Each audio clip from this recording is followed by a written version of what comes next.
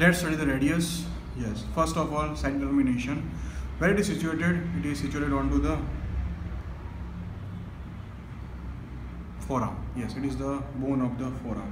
What is another bone? That is the ulna. Yes.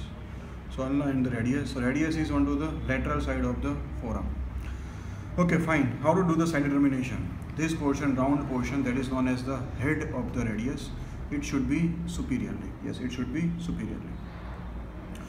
Then this portion is known as the radial styloid process. It should be inferiorly as well as it should be laterally. Okay, the superior and lateral, two things. I can also do onto my left hand also. Yes, here the head is also superiorly, radius is onto the lateral side, and styloid process is onto the lateral side. Then remember this portion, this tubercle portion, it should come onto the posterior side.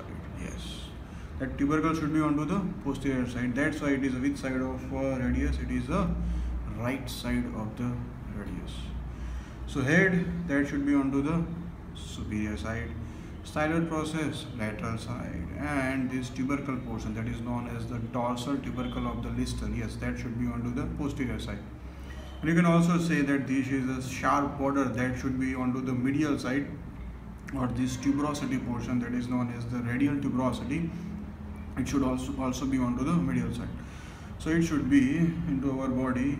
Yes, we can do like this. Tuberosity medially, border is medially, styloid process is laterally, head is superiorly. Now external features. Other. This portion is known as the constricted portion, that is known as the neck of the radius. This is the tuberosity.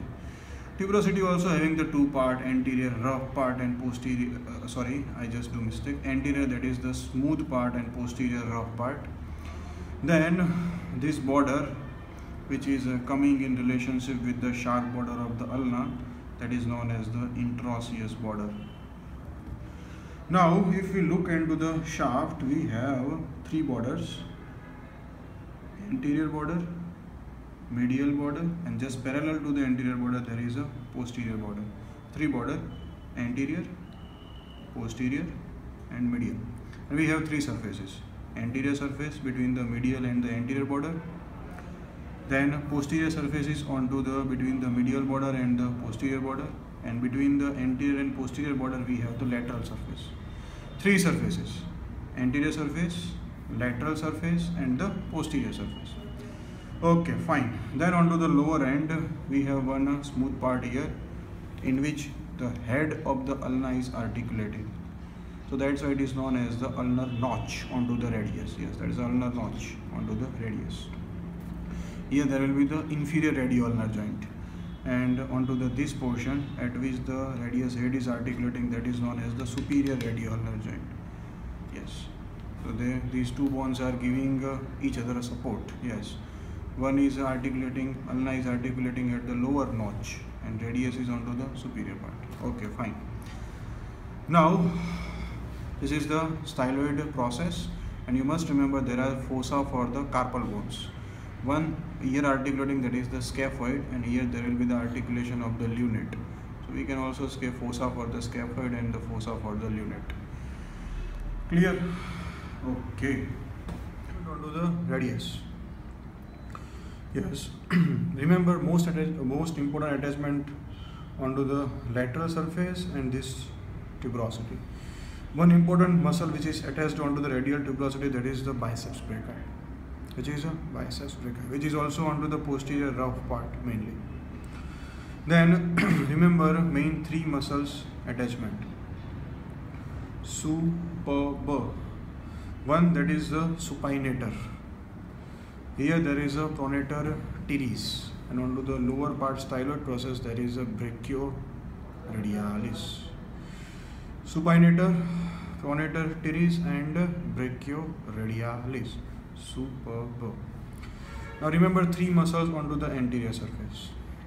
One muscle from here, that is the FDS, known as the flexor digitorum superficialis. The majority of the part we have one muscle that is going onto the thumb, and which is responsible for the flexion, that is the flexor pollicis longus. Yes, that is the flexor pollicis longus. And onto the lower part, there is a one muscle which is originating from the ulna and inserting onto the radius. It is a quadrate shape. That's why it is known as the pronator quadratus. Yes, it is helpful for the pronation. Yes. Attachment onto the radius. Onto the lateral surface, we have three main muscles: supinator, pronator teres, and brachioradialis. Onto the anterior surface, we have three muscles main: flexor digitorum superficialis, flexor pollicis longus, and here there will be the pronator quadratus. Now onto the posterior surface, we have two main origin from this side. Both the muscles are responsible for the movement of the thumb. Those are one that is the abductor and another that is the extension.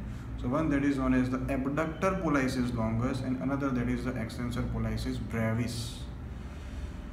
So that's how you remember 9 muscles onto the radius.